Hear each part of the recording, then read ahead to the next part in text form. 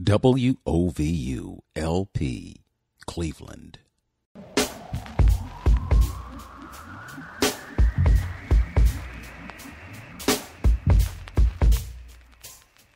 This is Open Door with Vince Robinson.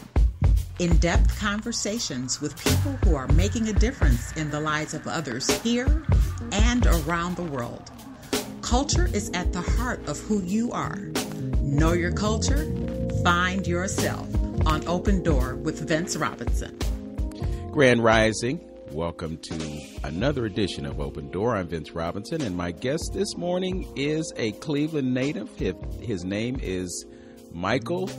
He has a nickname. It's Honeycomb. Last name Henighan. And I have known him for quite some time, and I have to tell you, I'm extremely pleased to have this conversation with him finally. So welcome to Open Door, Michael.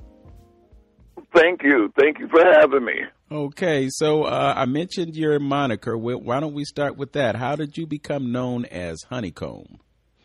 Okay. Well, I started playing harmonica just before I picked up the harmonica. I never could say I was playing it. Just before I left, I went to California. And when I came back, I started playing harmonica again. I had to go through some changes, I had to get my life back on track.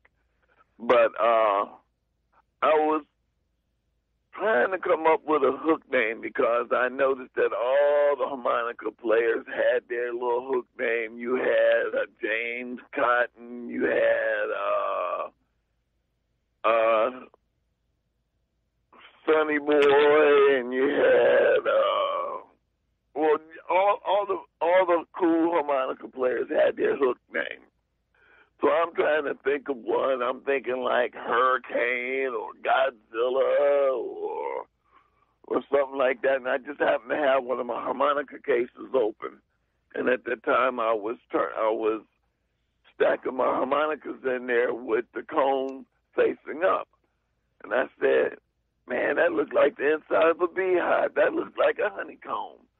And that's where I got it. Okay. All right. Well, I'm glad to know that. So we're going to rewind and talk about your life before you became acquainted with the harmonicas and were inspired to name yourself Honeycomb. We started off saying that you are from Cleveland. So represent your hood and tell us what it was like to grow up in Cleveland. Well, it was entirely different. I grew up on 93rd between Superior and Way Park, right off of Ansel. And at that time, it was like a middle-class neighborhood. We had all types of professional people on it. We even still had some white people on the street as I was growing up. Now, Superior was like a borderline, and then you had Huff was another borderline because we still had a lot of Jewish people, a lot of Jewish-owned stores and stuff in the neighborhood. So if you crossed over Superior, you ran into all those Europeans, the Slovaks, the Polacks, and all that kind of stuff. And we wasn't allowed over there. And then when you came across Way Park, all those big apartment buildings and stuff, that was all Jewish property and stuff like that, had Jewish stores. We had some businesses in the neighborhood. At one time, there was a eyeglass manufacturer. We had a drugstore on Way Park right there at, 93rd and Way Park, and so it was kind of a multicultural, diverse neighborhood, and I sort of had no perspective of what being black was, because we had the black and white TV. I grew up listening to I Dream of Beaver or My Three Sons and, all those television programs, So we didn't talk about the black diaspora at that time, We just knew we were different, because we stood out in the crowd. But I graduated from East Tech High School, and I was in the marching band there. I was never really good because I was playing a B-flat cornet at the time. And when I would bring it home and try to practice, my dad told me, look, if you want to play that thing, you're going to take it to the park. So quiet as kept, I never got really good at it. And so I went off to the Navy in 68, right after I graduated. I came out of high school, worked for the Phyllis Wheatley Camp Mueller, and went from there to the Navy boot camp, Great Lakes. So I did my little stint in the Navy. I came back home in 70. Still wanted to play, so I went and bought me one of them little $100 basses and a little $100 amp. It was okay. Went to California, rode a Greyhound bus, and went out there and played some rock and roll because that's what I was into at the time, and ended up on the wrong train. I ended up on that Hellbound train.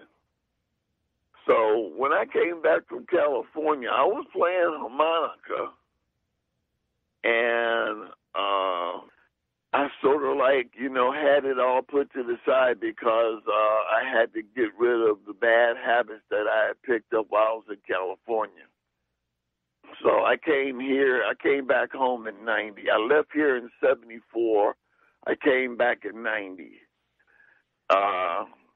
I fooled around in the city for a year, and then finally I sat down on the porch with my dad and said, look, I want to get my act together, so would you go up to the VA with me? So make a long story short, I got in the rehab program at the VA hospital, and then I stayed in the domiciliary for a year, to figure out, why I was doing what I was doing. So when I came to grip with all of that, I started playing again. I had me a little hollow body bass, and I bought a few harmonicas. So I started going to jam sessions and stuff like that. And that's when I really started learning about harmonica, how to play it, so forth and so on, and where it fit in with the band. And at that time, I had to figure out how to become a lead person, a front man, because nobody really needed a harmonica player. And that's basically where I really started this journey. I played in California, some harmonica and played bass. I had bought a flute at the time, so I would do a little bit of that, but my flute playing was basically just me playing me under bridges and parking lot and parking garages and any place that had cool acoustics. But I started sitting in at these jam sessions playing harmonica, and I remember going out to one of the Bad Boys of Blues, Michael Bay's jam session. He was doing a Guitar Center jam session out at this club out in Chesterland. So I would drive out there, and, he sort of gave me some suggestions on what harmonicas I needed to have, So when the band started playing, I would have a harp that worked with it, I can't help but flash back to the transition that occurred as you were growing up. You said that you left Cleveland in 1968, which was really a pivotal year in Yeah. history of black folk in not only Cleveland but across the country. But you described living in a multicultural neighborhood, but at the same time seemed as though that there were walls up. It seemed as though even though there were people present, there wasn't a lot of intermingling going on. And I'm curious about what you perceived as the transition, the tipping point. You know, there was a point when white folks started leaving these black communities in Cleveland. What do you remember about that? Okay, in the 60s, it started in the late 50s, early 60s. We started seeing all the business people, the doctors, the lawyers, you know. That's when the government and these I call them biddies, you know. They would come and they started talking about, well, you don't need to live down here, you know, you can come out, you're a professional, you can come out and live out in the heights and all this here kind of stuff. You know, this is when they started running that psych job on us, trying to break up our neighborhoods and our villages. And I may not be pronouncing the guy's name correctly, Dr. Omar, the black psychologist, or whatever. Umar Johnson? Yeah. Mm-hmm. He has a video on Facebook that really hits the turning points on the nail. You know, he's right on top of things, because in the 60s, they started all these social programs trying to break up the black family. This is when you had the birth of the single mother family, and the drug culture really started hitting our neighborhood because of the government influence on trying to tear up our social fabric, because we were moving too fast. We were working in these factories and stuff like that, skilled labor and stuff like that, and we were moving up. We started sending our kids to college and all this other kind of stuff, and it got to the point where those people, I'm not going to use any racial disparities, but I'll just say those people, and you'll know who I'm talking about, started saying, hey, we got to slow this stuff up. They making too much money. They moving up. They buying up these houses. They want to move in our neighborhoods and all this, because they first started pulling out, you know, the doctors and lawyers, but they didn't put no control valve on it. So it got to the point where if you had the money, you can live out there. Okay. So I want to get back to this when we come back from the other side of these PSAs. We're going to continue our conversation about the tipping point and the changes that you observed. You're listening to Open Door with Vince Robinson. My guest is Michael Honeycomb Henighan. We'll be right back after this. Hi, this is Wanda Harris from Warrensville Heights, Ohio, and you're listening to the best radio station in Cleveland, WOVU 95.9 FM, Burton Bell Carr Community Radio. We're back on Open Door with Vince Robinson. My guest this morning is Michael Honeycomb Henighan, and he was describing just a few moments ago how he noticed the complexion of his neighborhood changing. You were talking about how it seemed as though you were saying some of us professionals were, you know, getting paid, getting money, and were also leaving the neighborhoods. Was that what you observed as well? Yeah. It was a village when I was growing up. My neighbor would discipline me and tell my parents what I was doing wrong that was, outside of the set rules for the neighborhood, and then my father would discipline me also. It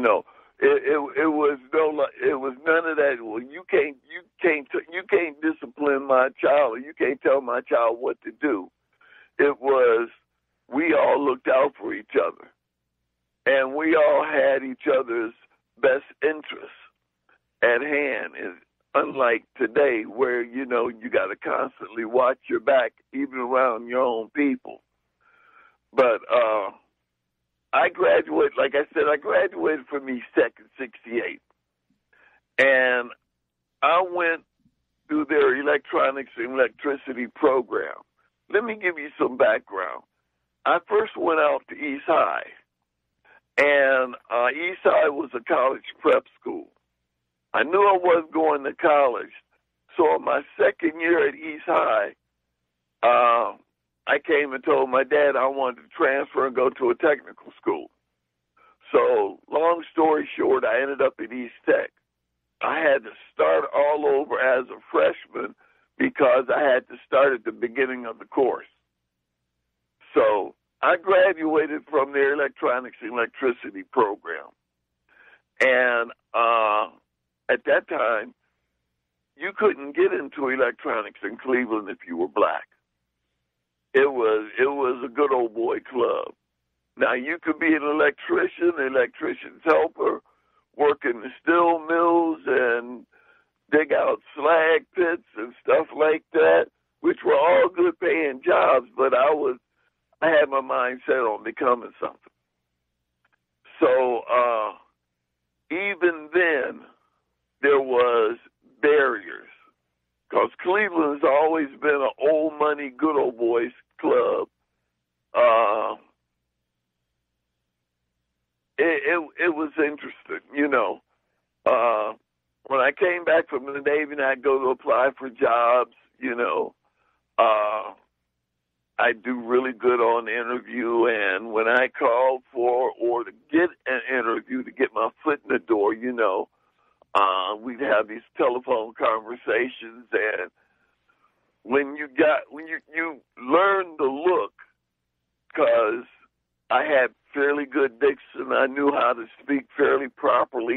People used to say I talked like a white boy when I was coming up, but I just spoke fairly proper. And you could always tell when there was that double take, because I had that weird last name of Henighan, because when I grew up in my younger days, everybody was a Smith, a Brown, Johnson, a White, Johnson. But Henighan, well, that was way outside of the box for the norm, So you go to your interview, and you walk in, and you say, "Hi, my name's Michael Henighan. I'm here for my interview for such and such and so forth." They'd look at you, and then they'd look at your resume, and then they look at you again. Next thing you know, they was on the phone talking to somebody, and they was talking in low tones. So a lot of jobs I didn't get. Wasn't even considered for. So I got tired of being turned down. So I packed up everything I had and hopped on the Greyhound bus. Mm. So you go ahead. I'm sorry. When I got to California, it was different. I hopped into community college and tried to get jobs in electronics. And if you could do the job, you got the job. It wasn't, no, we're not hiring black people in this profession. So I got in electronics and I got really good. I moved up pretty quick. I did some time overseas as a field service test engineer when I was working for one of these electronic companies, and blah, blah, blah, blah. I'm not going to go into all the details, but in the meantime, I ended up on the wrong train, and, on that hellbound train, and, So I was working for a Persian guy out there. I was full-blown crackhead at the time, but I still had my mind, my head on my shoulders pretty tight. And I learned how to build computers. I learned how to test computers. I learned how to troubleshoot computers. I basically ran his business for him. So he even sent me to Sharp Facsimile School when the facsimile came out and became popular. He would charge his clients $150 an hour for me to come out and work on their equipment, and was paying me $5 an hour. Mm. So I got tired. I called home. My brother sent me a ticket. I came back to Cleveland. Okay. 91, I was in the VA Medical Center domiciliary out at Brecksville before it closed. And I got hired at the VA. From my resume. In fact, while I was a inmate in the domiciliary, I was working for the VA and this little program that they had, but I was fixing computers instead of, working in housekeeping and, pushing patients around. I was going around troubleshooting computers, fixing computers, and so forth. I ended up retiring from the VA hospital as a lead information technology specialist. But in the meantime, in between time, I went back to the harmonica and started playing. So I started playing around. I got fairly noticed, but I had to learn how to become a front man. I had to learn how to run a band and so forth just to get on stage and just to, just to play. So I picked up another craft, and I'm basically where I'm at right now. I've had a few bands of my own. I used to have a band called Honeycomb and the Mercenaries, because everybody was a mercenary, They didn't want to rehearse, because Cleveland was full of all these superstars and these people who have such big egos, but they would show up for the gig. So I couldn't really do what I wanted to do because that required rehearsing. So I just started doing blues standards and a few other things. Every now and then I would throw something original in there, In fact, I got branded, for a guy who did monologues, and they didn't like doing monologues, because some of them was too windy and stuff, but I like monologues. You get to tell a story, and basically that's how I look at the blues now. Playing yesterday's blues was good yesterday, but now I'm launching this project where I'm going to start doing today's blues, talking about all the stuff that we're facing as a people, as a society, as a country, And now, right now, there's so much material out there just waiting to be captured and put down. So I'm moving in the direction of starting to finish up my projects. I have a lot of open-ended projects, ideas and concepts that I've never really finished. So I'm going to start finalizing them, finalizing the lyrics and so forth, where they can be repetitively played the same way each time, and embellished as I feel. Interesting. I want to talk a little bit more extensively about your musical experience. I know you you said that your father told you that if you were going to play that thing, you would need to go to the park. And that's not really the kind of encouragement that young musicians need. They really need someone like, I don't know if you remember that movie that Denzel Washington did. It was a Spike Lee film in which he was a trumpet player. Okay, I think I do. I don't know if I really seen the whole thing, but I do remember that. I think that was sort of like he was what was the name of that trumpet player? He was doing the life of a famous trumpet player. Yeah, I don't think it was Miles Davis though. No, it wasn't Miles Davis. I know that. I'm trying to think of the trumpet player, but yes, I do. I do. Here's the way it went down. When I finally got in a band in junior high and high school, I wanted to play clarinet, and all the clarinets were gone. So the band leader, the band teacher, trying to build his orchestra, he sent me home with a bassoon. No, yeah, it was a bassoon. And that was a double reed instrument. Big, long, wooden tube, with finger holes like clarinet stuff, all over it. Had a real, it's a good, beautiful sounding instrument. But at the time, the reeds cost $3.50 a piece.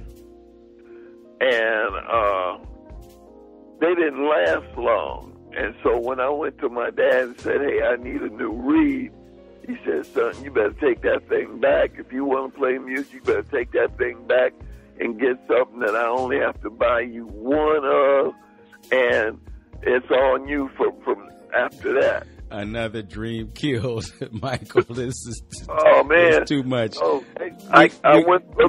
we got to take a break. So hold that thought and we're going to come back. You're listening to Open Door on 95.9 FM WOVU. I'm Vince Robinson with Michael Honeycomb Henighan. We'll be right back. What's up, Cleveland? It's your girl, Jazzy J, and I just want to know, have you downloaded our app yet? Yes, our app for Androids and iPhones. All you got to do is go to your app store and download WOVU 95.9 FM, and you can listen to us anywhere. We're back with Michael Honeycomb Henighan. He is a musician, and I've just learned that he has this extensive history with electronics and computers and all that good stuff after working for the VA for several years and then retiring. Before we took the break, we were talking about how you went from bassoon, you wanted to play clarinet, your music teacher told you, that you would need to take this bassoon home, and then there were reeds that cost $3.50 and your father wasn't willing to pay for them, so you ended up doing what? Well, I went from that to a B-flat cornet. That's when, what I told you before, when my father said, if you want to play this instrument, you're going to do it in the park. Because you can just imagine how starting up, trying to play a brass instrument, trying to get your armature and your pitches right and so forth, and trumpets and flugelhorns and cornets weren't the quietest of instruments.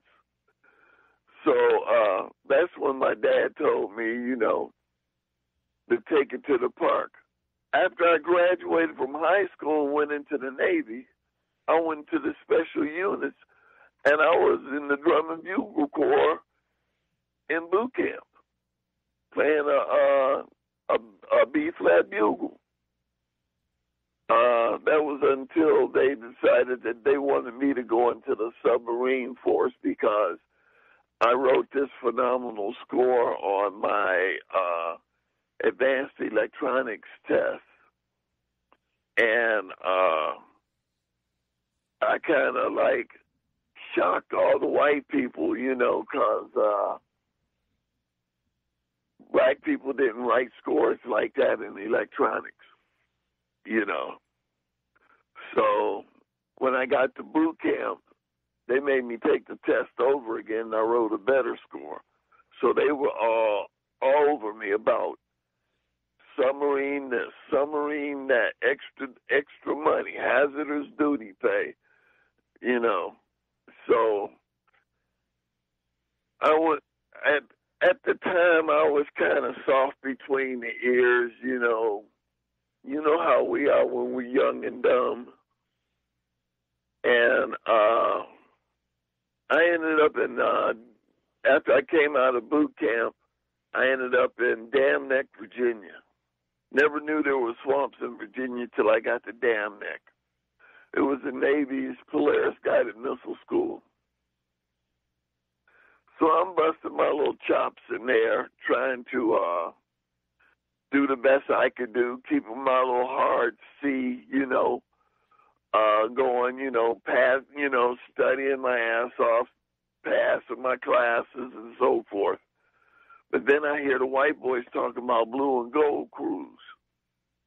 And still young and dumb, didn't know what I was into, what I was being set up for. So I asked them to explain that to me. He said, oh, yeah, when you get on submarines, when you go out and you submerge and you stay underwater from 4 to 6 months, and then you come back, and then you on shore leave for 4 to 6 months. I said, wait a minute, hold it. You mean bypass this and get rated as a Polaris Guided Missile Technician? I'm going to be on one of them tubes for 4 months, 6 months? Man, I ain't going to see no sunshine, because all I knew about submarines was run silent, run deep. Go on the water, shoot a torpedo, and come back up on top. It wasn't like that no more with the nuclear subs and stuff. So I went to the guidance counselor. I said, hey, look, I don't want to be a Polaris technician anymore. I want to get out of this school. He said, no, you're too qualified. The only way you can get out of this school is you'd have to flunk out.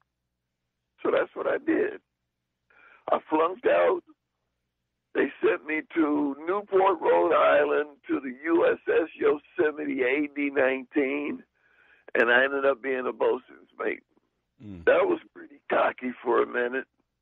Did a mid-cruise, got over there into Italy, Naples Harbor, and they sent me mess cooking. So instead of working on the decks and so forth, I'm in the kitchen now 12 hours a day, on port and starboard liberty, port and starboard duty. I said, no, this ain't gonna work. I can't be no cook. So I took out the electronic technician's course for electronic third and second class. I passed it on the first increment. I shocked the whole boat. But long story short, it's been a rough ride. When I came back to Cleveland, got hired by the VA, even though I was a certified senior level technician with NASA certification credentials and so forth, they hired me as an entry level tech. Hired me under all the white boys and stuff like that. The other people, I said I wasn't going to use any colors in this. But so I had to fight my way through that mess, even still in Cleveland after I came back. It was still alive and well. But when they needed somebody to train somebody, they sent it to me. When they needed something fixed, they sent me. When they needed something installed or set up or special programs, I was the one that did it. But it was a very interesting experience because the good old boy stuff went from in your face to behind the closed doors, and like they say in the boardroom. They smile and skin and grin, you know, and stab you in your back as soon as your back was turned. And then we had some of the house Negroes in the department, you know, and they were always trying to get up because they couldn't outperform me as far as the job was concerned. So they would be a bigger suck up than I was because I didn't brown nose. I'd tell anybody in a heartbeat. My nose is this color naturally and not from sticking it up somebody's behind. But I retired early because it was just getting to be bad at the VA. And now when I go up there, because I'm a veteran, I see some of the people that are still there from my department that haven't retired yet, and I see a wealth of people that haven't retired yet. I could be walking down the hall and talking to somebody, and they'll come out of their office. I knew that voice, you know, and you know, they remember me that well. I did a lot of entertaining for the VA, and I would always volunteer for different programs and so forth. When the VA was involved with the Veterans Salute in August with Mount Zion Church, I ran the stage. I provided the backline, you know, a band with backline and all the sound equipment. I did that for 11, 12 years. And I still have people saying, you know, they miss when I was there doing those programs and those shows and so forth. So I've kind of earned a little name. Everybody knows me, East Side, West Side. And from that, the Cleveland Blues Society had a very special young lady that I call my big sister, Fran Butterscotch. She called herself Miss Butterscotch, and she was on the board at the Cleveland Blues Society.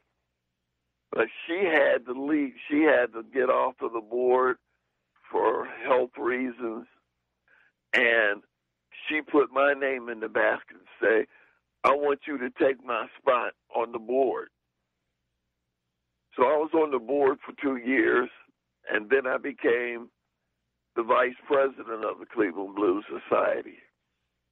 I did my term, but I eventually stepped back from that because they didn't want to be inclusive. It was too much of a good old boys club, and they didn't want to bring any black clubs. Right now, there's only one black club.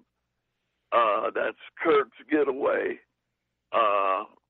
That's active with the Cleveland Blues Society.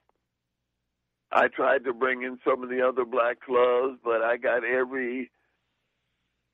those people excuse that you could think of. I wouldn't feel safe, but it was okay for me to go out in Parma and Middleburg Heights and all the other places that they was having Blues Society functions, you know, but they couldn't come into our neighborhood, and they had this preconceived, you know, that stigma that they've been pushing on us about, you know, we're not safe to be around. And so coming to Wolf's Den was completely out of the question.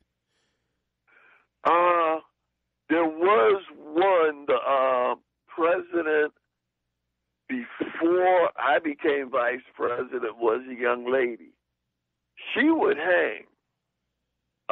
She would come to the place where Guitar Slim used to play all the time. I'm trying to think of the name of the club or whatever, the Cascade. She would hang out, come see Guitar Slim. She would come up to the Wolf Den. But after she left office and the next board came in and the next president came in, all that changed. Okay. We're going to talk about the blues when we come back, because I know you to be the consummate blues player, and I can see that it's been a consistent theme in your life, because you've always been confronted by these things that would give you the blues. We're going to jump into that when we get back.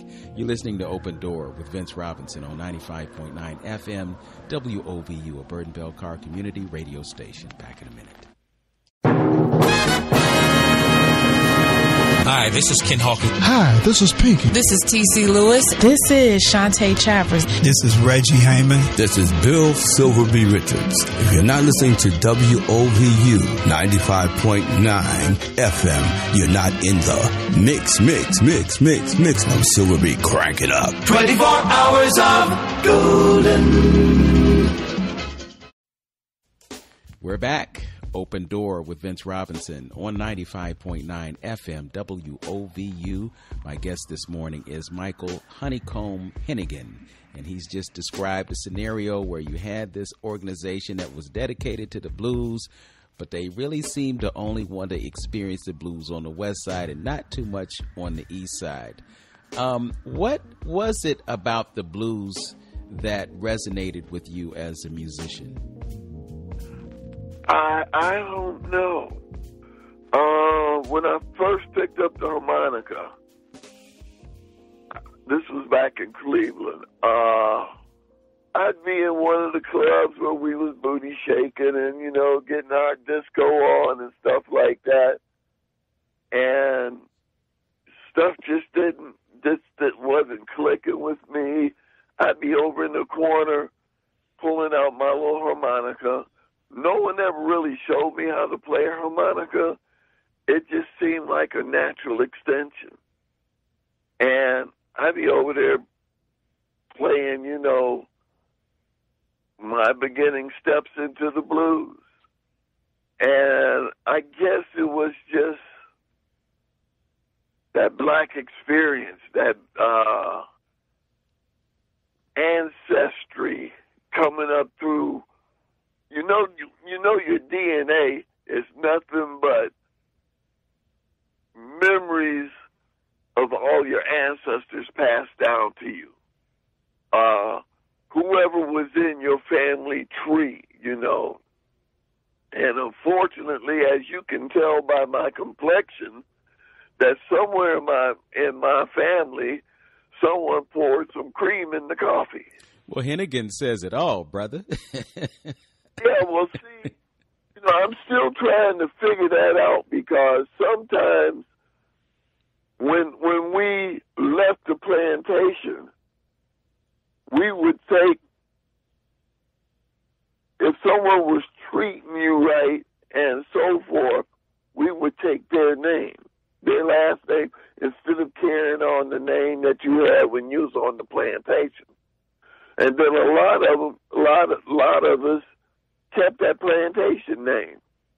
But somewhere, somehow, because I did a search on Henighan, that name is alive and well in Ireland. The exact same spelling. I found there's a guy in Columbus, and he is not on my branch of the tree, but his last name is Henighan. In fact, his first name is Michael. I even reached out to him, I called up with him on Facebook, and, so that's always been a curiosity. I was talking to one of my past cousins, he's deceased now, his wife, and she needed to vent, because she was feeling kind of low. So we had a conversation, and I expressed to her that I'm getting ready to do one of those ancestry tree searches, not the DNA search, but the tree search, to try to figure out where I got this name from, because I know just enough about my family on my father's side to know where he came from and who his father was, which is a man I never met because he passed before his family came to Cleveland. But I still have no idea how. I know more about my mother's side of the family, who her maiden name was Washington. And I knew that one of my great uncles stayed in the same carriage house that George Washington stayed in when he was mapping White Post, Virginia. And I know my mother's side of the family was the holdings of one of the cousins of one of the presidents. So my blood is tainted, but the downside to that is I got their tablets in my DNA. So I have these things that pop into my head, like people say deja vu or something. And I done seen this or I done experienced this before. Something ain't right here. And like they say, you can smell a skunk long before you see him. You know what I mean? Mm-hmm. And so I've had this journey through where, like James Brown say, Papa don't take no mess. I've always been that kind of way. I ain't kissing nobody's butt, and you only gonna talk to me a certain kind of way. And even when I was in the military, just because you got that stripe on your arm doesn't mean you can just act stupid and, just tell me to do anything and everything just because you think you got the power. This ain't Castle Grayskull. That stuff just didn't work with me. But coming back in Cleveland, when I left Cleveland, the whole thing with Cleveland, especially on our side of the fence, was envy, jealousy, and greed. They would talk about you if you had a little something, no matter that you worked hard and earned it the right way, they would talk about you because they were jealous at the fact that you had and they didn't, because they didn't want to go out and get it. By the time I come back from the Navy and from California, this welfare mentality was so ingrained in our people that all they want to do is somebody to give them something. You can see it a lot in the females. You can see it a lot. And what really gets me is these young kids. They would rather come up and beg and ask you to give them something rather than going out to working for it. When I came up, we hustled. I've been a hustler my whole life. I hustled coat hangers because at that time, places like Checker Cleaners, I don't know if you remember them, and some of the other cleaner chains that we hear would buy coat hangers back from you for 2 cents a piece. I would get bottles, 2 and 5 cents a piece. I cut grass. I shoveled snow. I washed windows. I raked leaves. We hustled. I pulled groceries home from the supermarket on my little red wagon. But I'm just reflecting on that because my driveway is snowed in, I finally had to bust out of the driveway because when the snowplow came down, they put that 3-foot wall of crust and hard snow, and most of the time with the temperature going up and down, it can turn to ice. Right. But once upon a time, folks would knock on your door and ask if you would like for them to shovel your sidewalks in your driveway. That doesn't happen a whole lot anymore. That don't happen now. Because I ain't seen that near kid out there. I was willing to pay good money, and I've even heard a couple friends of my own Facebook say the same thing.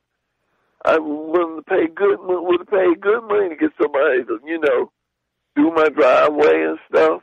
Yeah. I ain't seen nobody. I even called this guy. I went to ask one of the guys whose family I grew up with. There's still a few of us left on the street from back in the day. And I talked to one of the grandkids, and he gave me this guy's number, and ain't got no business sense, ain't got no business, Instead of calling me and saying, hey, look, I had to put my truck in the shop, I'm supposed to get it back in a couple hours or something, anything business like, to keep the deal, because I was going to pay him $50 to plow my driveway out. Yes, he missed out. And, so we just have a couple minutes left. I'm sorry to cut you off, but I just don't want to deny you the opportunity to talk about what you're working on now, what you have in the works. Well, I'm with a new group. The band's name is Rare Creed. We have, the reason why I'm sticking with these folks right now is because we rehearse. And there's an opportunity to do original music.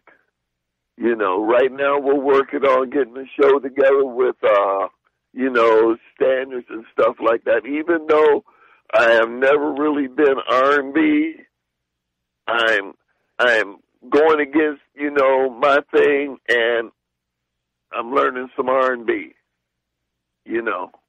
some of the standards, the old baby stuff, the baby making music.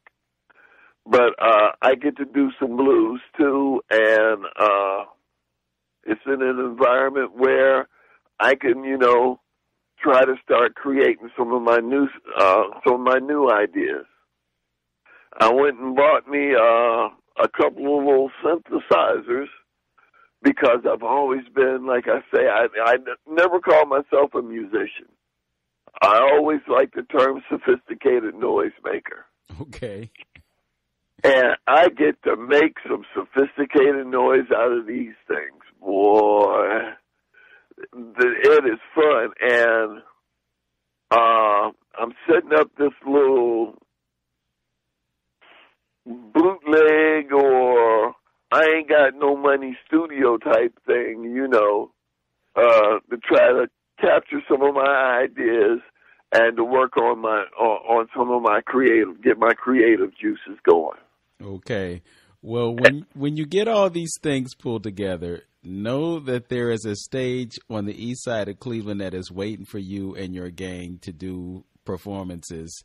I can offer that to you, and perhaps it will be something that serves your audience well. Michael Honeycomb Henighan, it has been an absolute pleasure to have this conversation with you. If you, or do you want folks to seek you out? If you do, let them know how they can reach you. Well, I have a Facebook page. If you type in Facebook under the search bar, Michael Honeycomb Henighan, you will find me. Okay. I have another page that's just Michael Henighan. I don't really use it that much. I prefer, because I basically use Facebook to communicate, primarily for music, but I have gotten to some philosophical and political discussions on Facebook, but basically I use it for music. Okay, well, we're going to have to leave it right there. Look out for him on Facebook and put in Michael Honeycomb Henighan. It'll take you to the right page. Thanks for joining us this morning, my brother. No, thank you for allowing me the chance to vent. Okay. Well, we need to hear what you have to say, and we will continue to listen. Know yourself, love yourself, be yourself. Make today your best day, Cleveland.